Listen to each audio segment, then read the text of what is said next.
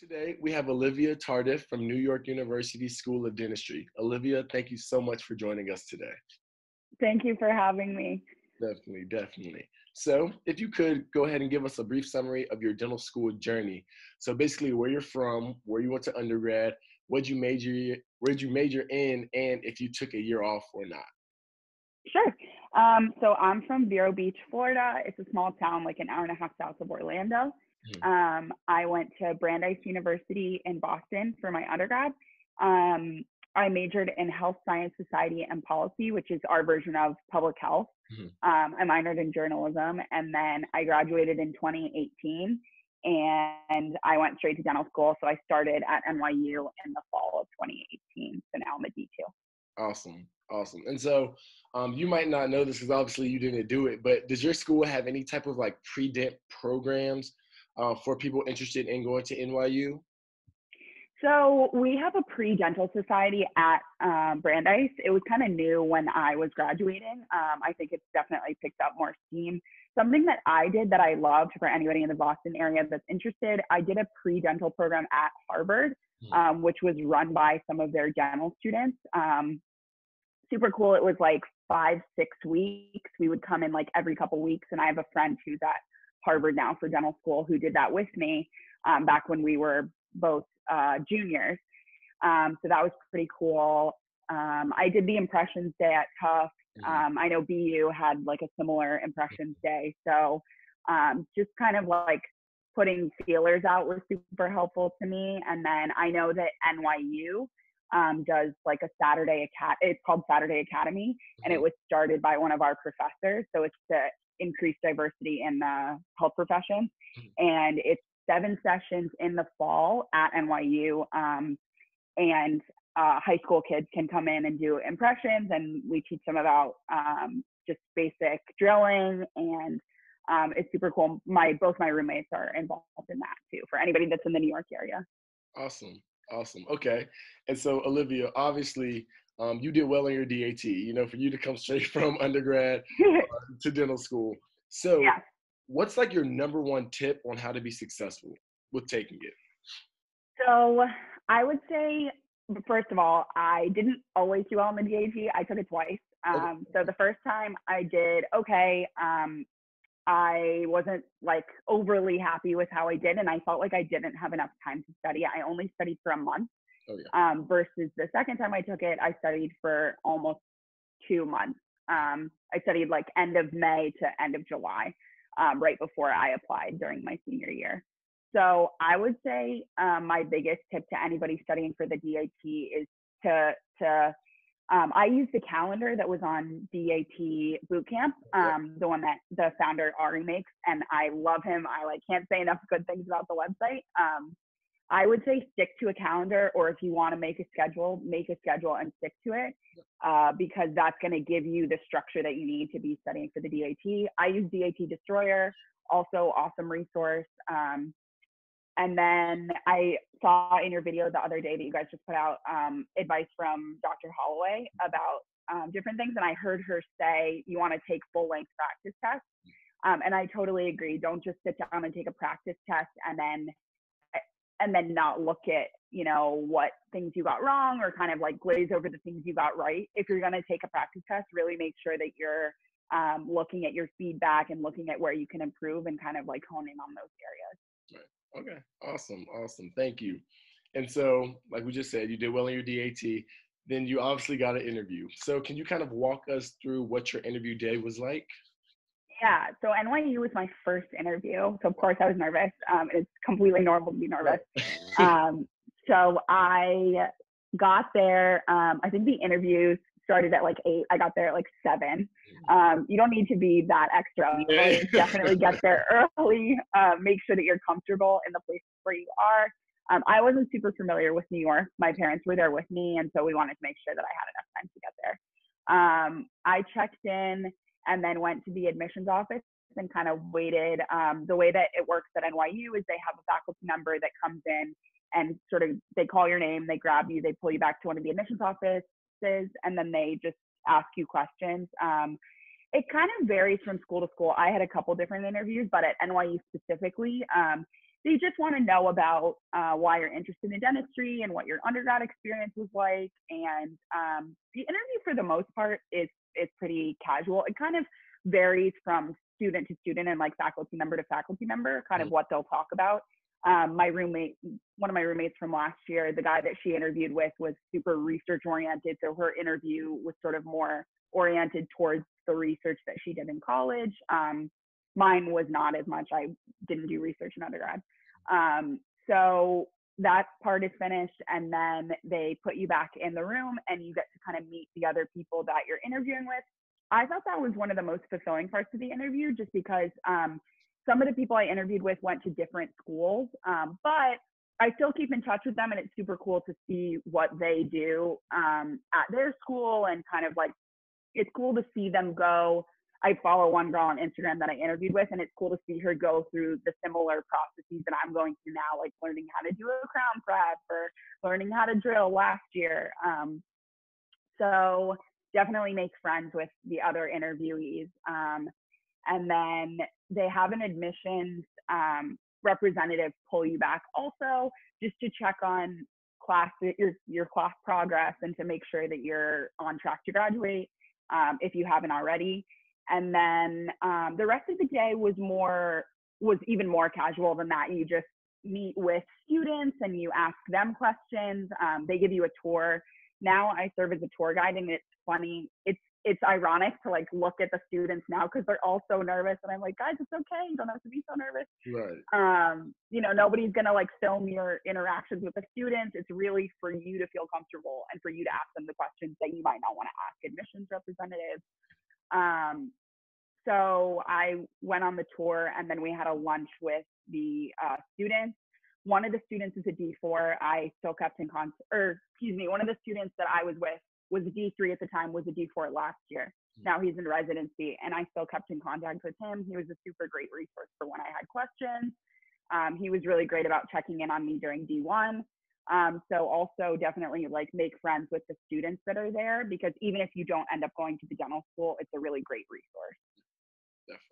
Definitely. Okay, awesome. And so now you are a D2. How was your first year at NYU? How was that like? Because I mean, it varies from each dental school to each dental school. So how was it at NYU? So I had never really struggled in college, in high school. When I needed to apply myself, I would apply myself, and for the most part, I got the results that I wanted. In dental school, it just was different, not because the material's any harder. This is what I always try to tell people when I go on tours. Kind of like the first rumor I wanted to sell about dental school. It's not, I don't think the material is any harder than anything that you've experienced in college or high school. Well, definitely different than high school, but it's not any more difficult than the material in college. It's just the volume of it is incredible. And again, like, that's nothing to scare anybody. You understand too, because you're in dental school. But you know, you'll go to a class and you'll sit down for a lecture, a 2-hour lecture, and it's like 200 slides of material. And so I think sort of the thing that I learned my first year and into my second year is what material is important, and then what information is more just for you to know for the future or for you to reference in the future. So first year was more of a struggle for me because I went through everything and I was like, I absolutely have to know everything, and let me try to use all the same study skills I used in college that worked for me. And so it was, first year was a lot of trial and error for me. Now I've sort of found things that work better. Like, for example, first year, I spent a lot of time making handwritten notes in different colors with different pens, and it wasn't helping. I was spending hours doing that. It would take me like 2 hours to get through one lecture, and I was losing so much time. I wasn't remembering the information anyway. So then the second year, actually, I have this group chat with a couple of my friends. My one friend, who I always go to for advice and who always helps me out and who always answers my questions about studying. She sent me this video from this guy who was in med school in the UK, and he talked about how effective making flashcards was for him. because it required you to recall the information. And so I've done that this year for every lecture and every class that I have. I make flashcards. And we're lucky at NYU that we've had past students that make notes. And so instead of spending all the time making my own notes, I print out notes that students have made in the past. Yeah. And so that's been a really helpful routine for me, but I didn't know that I could do that and still remember the information D1. Right. So D1 was more of a struggle. It was a lot of trial and error, but the kind of the biggest piece of advice I give to students I give tours to is like to keep at it, and not to get discouraged when you get to dental school, because so many people have done it before, and like so many people will continue to do it. Like, it's not that you're not capable, you just might have to do some trial and error. Just a couple of readjustments, here. Yeah, exactly. Definitely. And so, quick questions. Is NYU pass or fail, or? No, NYU, we do grades, plus, minuses, everything. Okay, awesome. And do you have any type of like clinical experience within that first year, or is it just strictly books? So now it's sort of changing. When I was a D1, we didn't do this, but now the D1s are starting to do this. Starting this year, the D1s are shadowing in clinic, which is super, super cool. We as D2 start to shadow in clinic as well. So this is going to be something I was also going to talk about later on, but we at NYU have something called group practice directors. So we're each split into, when you're a D1, you get divided into your group practice. Mm-hmm. I'm in Dr. Watson's group practice. Shout out to the Watsons. And so you kind of are in lab, your preclinical lab, and you're in clinic with the same people that you were with in D1. So you see them all the time, you bond with them, which I think helps to make NYU a little bit smaller. I know people might be concerned about the class size. So you go in there and you shadow the D3s and D4s in your group practice. So now starting this year, like I said, the D1s are doing that. And then something else that we do D1 and into D2 that I really, really love was pediatric outreaches. So in New York City, the public schools have an agreement with the dental schools. And so we go in and provide OHI, like oral hygiene instruction. And then we also, D1, we apply fluoride varnish if the kids, well, actually, I think to every kid's teeth. It's not just if kids need it. Then D2, it's if kids need it, then we do sealants, which require a little bit more technique and a dry area and all that fun stuff. So that's kind of like the exposure that we get clinically, D1, and then into D2 before we go to clinic. Okay. And so, I mean, I was going to ask you what was unique about NYU, but I know you just did mention the group practice things. Granted, we have that at Tufts as well, but we kind of incorporate that our third and our fourth year. So the fact that y'all have it starting your first year and you're kind of like with that faculty throughout your entire 4 years, that's pretty awesome. Is there anything else that you're just like, okay, NYU does this that nobody else does, or? I mean, I think because we do definitely meet our group practice directors. So we have this thing, and I'm sure you guys have it too. We do this early morning, once a month presentation course called we have integrated case presentations. Basic. Exactly. So that's where we get our exposure to our group practice directors before we go to clinic. They kind of get to know us a little more during D2 because we're shadowing. Right. But I think, like you said, the most unique part is the fact that we know what group practice we're in starting D1 and that we get to really bond with those people. So I get along super well with my group practice. A lot of the closer girlfriends I have are from my group practice, which is really awesome. And like, everybody's super helpful. I think too, as far as the size goes, for NYU, like people, I've been asked before, like, is NYU competitive? Does the class size make it scary? And I've only experienced like students being helpful to each other. Like I said, D3s, D4s have been super helpful to us too, like giving us their old notes. Everybody is in like a very helpful mindset because the school is because the class size is larger. But NYU really does, I think, do a good job of trying to make the class size feel smaller than it is. Awesome. Okay. And so last question of the interview Yeah. If you were to go back and talk to yourself, your younger self, while you were Yeah. applying to dental school, what's one thing that you would tell yourself? Um, so I always say this to friends of mine. I think I was pretty neurotic before I went to dental school, and like dental school has only made me more nervous. Just because I'm always scared of like missing a due date or not knowing all the information. As well, not so much now, but during D1 especially. And I think as time has gone on, as I've gotten more confident in my study skills and as I've gotten more confident in, knowing the information that's thrown at us for classes and stuff, um, I've sort of started to trust that like everything's going to be okay, and that, the goal that I set out to do is not that far off, even though I still have a couple years in school and even though I haven't started in clinic yet.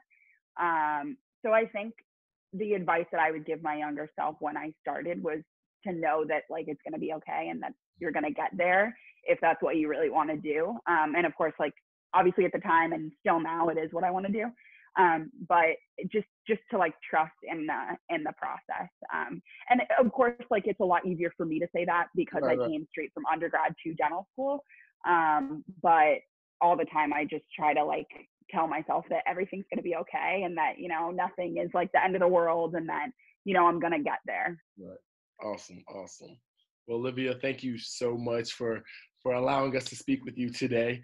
If any of our viewers have any type of questions, what's the best way that they can contact you?